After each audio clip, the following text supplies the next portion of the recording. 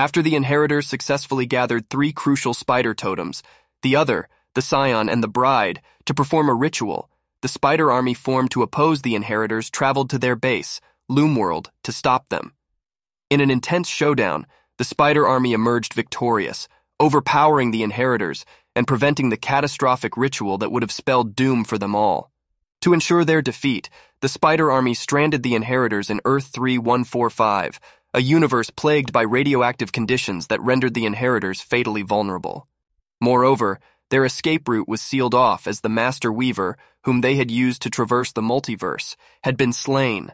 Nevertheless, showing a sense of mercy, Spider-Man provided the Inheritors with vital information about a shelter located in Sim's Tower. This shelter allowed them to survive in the radioactive universe, but stripped them of their ability to pose any further threat to other dimensions.